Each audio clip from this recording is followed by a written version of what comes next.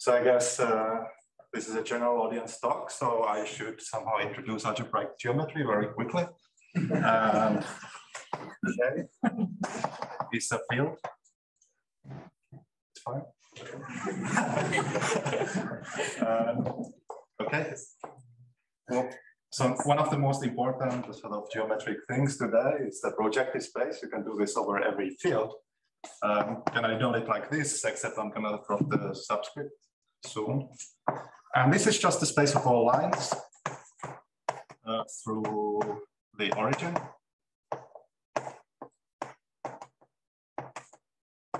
In this n+1 dimensional vector space over over K. And okay, that's a projective space. And then for today, a variety over K. Is this? Well, just a subset of this projective space. Well, not just any subset, but it has to be defined by polynomial equations.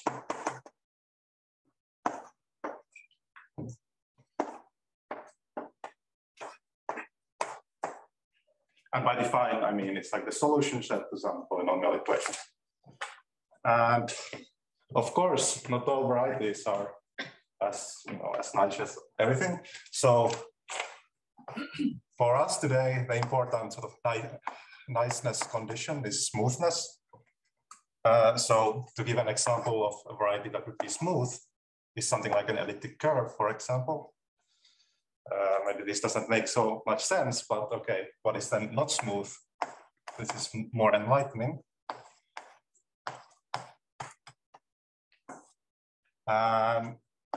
So in non-smooth things, something weird happens. So here you have a self-intersection. This is not a smooth point. It's not smooth, not so nice. Also, you could have something like king there, also not smooth, not very nice. And yeah, unfortunately, we cannot use smooth things today. This is why I have quasi-smooth in the title. And what does quasi-smooth mean? Well, I'm not going to get so much into it. But it is well-behaved weakening of being smooth. So well-behaved in the sense that they have nicer categorical properties than smooth things. For example, which one? What is an example? Yes, among those, which one are quasi-smooth? Well, actually, both of them. Yeah. The quasi-smooth basically just means that, well, a classical example is anything that's LCI, locally complete intersection. But yeah, I mean, I don't want to draw a picture of non-LCI variety because I can't draw a picture like that. Anyway, so, okay, so I say like, okay, classification of the cobordism. So what do I mean? So let me define this sort of pre-cobordism ring of varieties or cobordism ring for now. And that's a really nice geometric description. So you start with this free abelian group generated by equivalence classes of quasi-smooth varieties. And then you mod out by the cobordism relation. And yeah, not surprising. So equivalence class is just the isomorphism? What is the up to isomorphism? Up to sort of quasi-isomorphism. So it's up to homotopy inverses, basically. No, to homotopy. Let's not get into that particular technical point. I can talk about that later. Yeah, these are not schemes, they are the right schemes and they form an infinity category. So it's isomorphic in the infinity categorical sense. And okay, I also have to explain this cobordism thing. If you have studied topology, this looks a bit familiar, but also a bit weird. So what we have is that we have big variety W, also quasi smooth. It maps to P1. And in P1, you have, well, at least 2 points. Let's call them 0 and infinity. So I guess everyone has seen the Riemann sphere. This is the P1 over complex numbers. And then, 0 is just the origin. Infinity is the point of infinity. And with W0, this is the part of W that maps to 0. And then the part that maps to infinity, actually, we also have a decomposition for that into A and B. Union of A and B. Maybe you need to assume something, not so much. But every time you have a picture like this, you have an algebraic cobordism relation, which is saying that W, the class of W is the class of A plus the class of B. It is saying thus far, doesn't really work this nicely. You have to remove something, which I'm not going to explain very much. So you take the intersection, you do some geometric construction that sort of fixes dimensions, and then you remove that one. And this kind of relation is expected to hold here. And by definition, these are all the relations in the ring. The W to the projective line is proper. The map to the projective line is proper. Yes. So W is projective because here everything is like projective. And A and B, they are irreducible components. What is A and B? They don't have to be irreducible components. Anyway, you can I mean, you could take A is empty. Anyway, you can express it as a sum of two Cartier divisors, sort of. You can do this decomposition, and for any decomposition, you get the relation like this. Okay. So A and B are Cartier divisor in W. Sort of, yeah. Like a derived version, a virtual Cartier divisor. Which is basically just a data line bundle and then a global section. And the intersection, I might think of it in terms of the various terms. No assumptions, because you can always take the derived intersection. Oh, it's derived. Yeah, everything is derived. Okay. Yeah.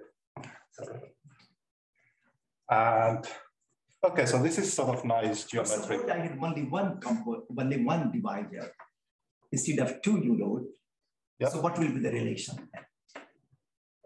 So instead of, like, say, B is empty? Yes, let's say that.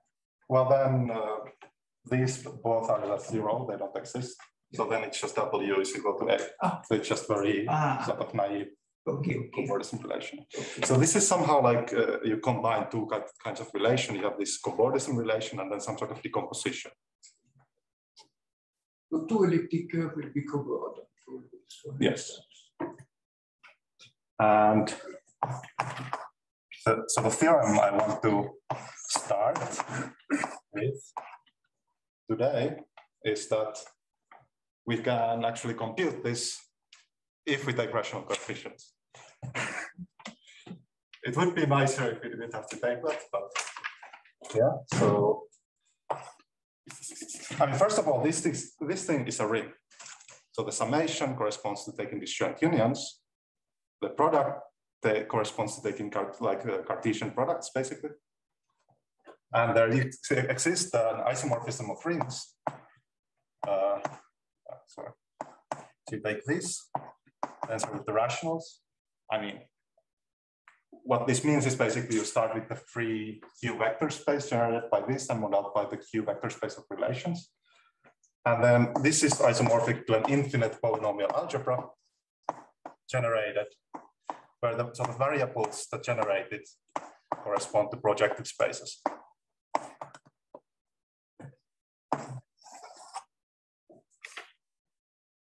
And is this ring headed by dimension? Yes. And About the proof, I guess I'm not supposed to talk about the proof, but I don't know the proof, sort of. I prove something else, and then this follows by magic. This is the polynomial ring, no relations. Yes.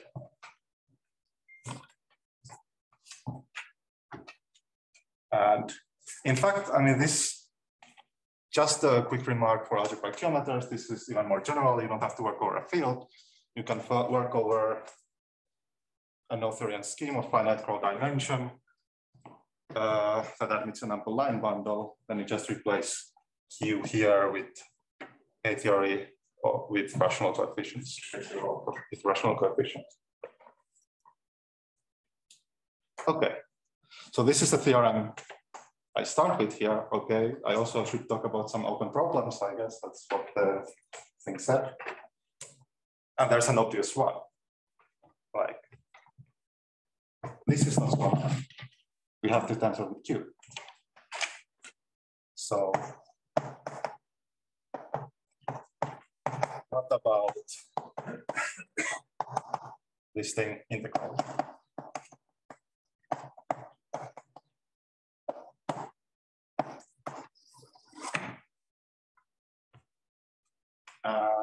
As I said, open question. I only have partial answers.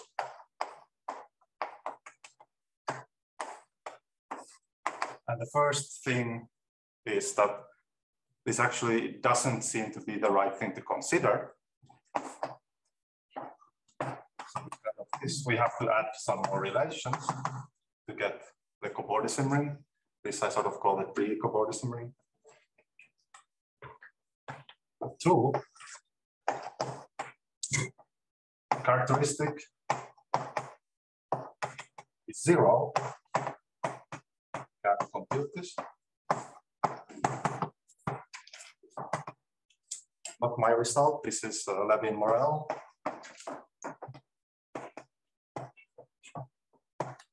Low-Brian-Scherk.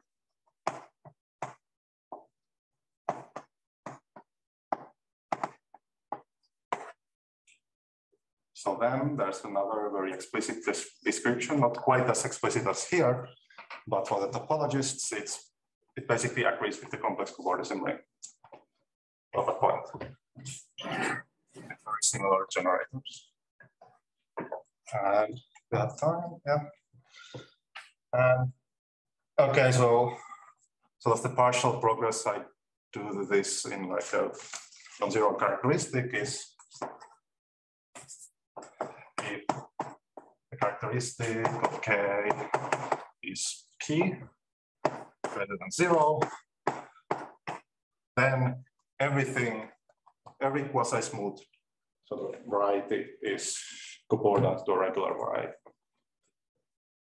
meaning like a smooth variety, basically. Then, I mean, after you invert the coefficients, again, it's not so nice, but if you don't invert anything, then I don't know, I can't do anything.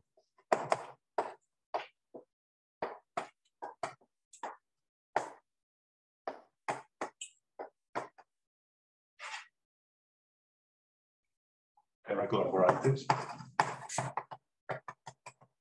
In fact, in a couple of weeks, I will sort of give a talk at the Princeton University where I expand on this problem in the hopes of finding someone who knows algebraic geometry to help me maybe classify all these things. Am I out of time? Seems so. You have a minute. A minute. Damn, I should have think of like a joke. I have a minute, yeah. So much pressure.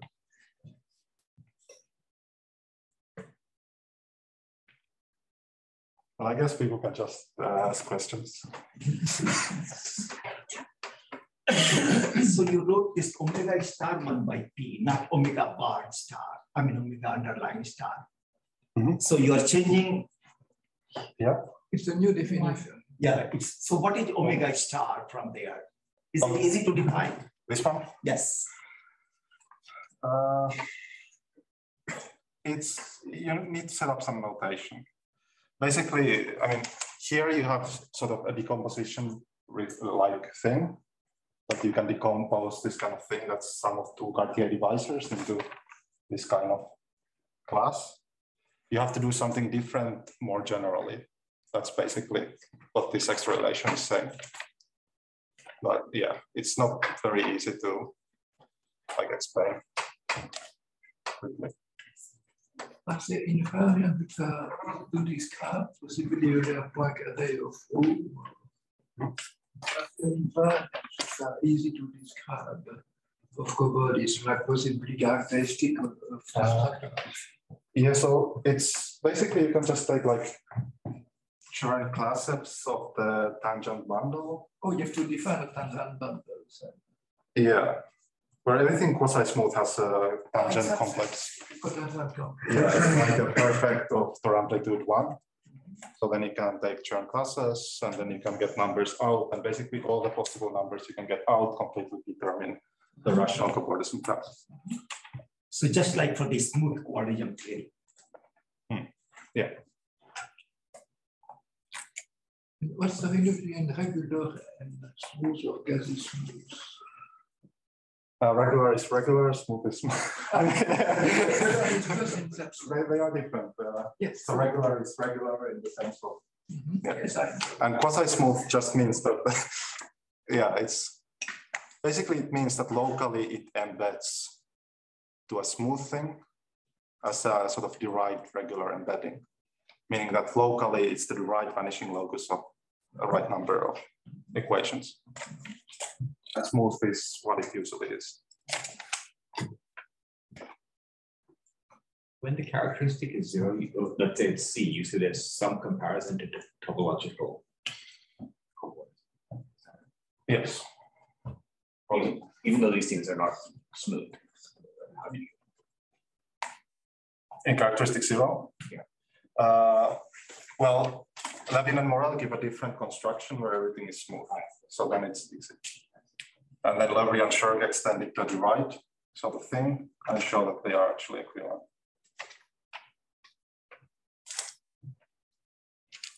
So in part 3 is the assertion that, am I not allowed to replace regular with smooth, or is that just not known? Not known for non-perfect fields.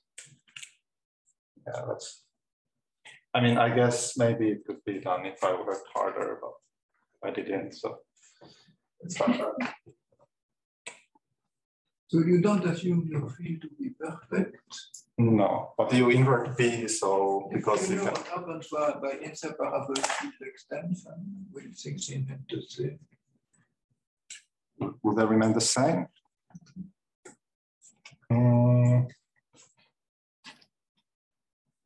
I don't think, I mean, I cannot say that they are isomorphic.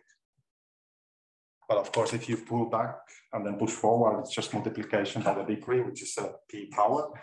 And this is invertible, so you haven't changed anything. So that's how you can sort of reduce to the. So in such sense, even before the main case is algebraic closed field, if you care on your. Yep.